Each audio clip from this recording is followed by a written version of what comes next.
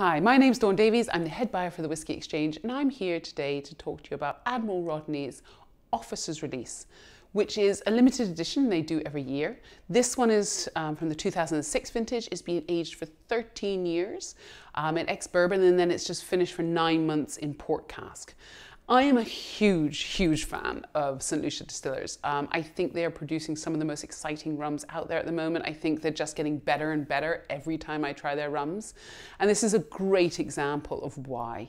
So on the nose, you've got a little bit of something that's quite savory, which is why I really like them. You've got sort of orange rind. You've got sort of dried fruits. You know, if you have a fruit cake and you've got those dried peel in there, that's kind of what I get on this rum. Also a little nuttiness. It's just a really appealing style. On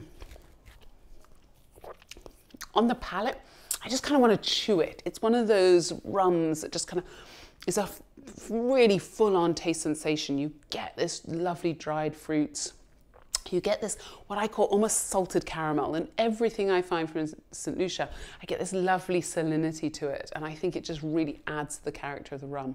This is such a great rum for people that are into their whiskies, that want to try something a bit different, people that are into their cognacs. You know, this is proper grown-up spirit. This is definitely one to pour into a great glass, just relax. You could almost have a little bit of kind of dried fruit with it, some nuts. I even think it would work super well if you have a little bit of sticky toffee pudding or a nice rich dessert.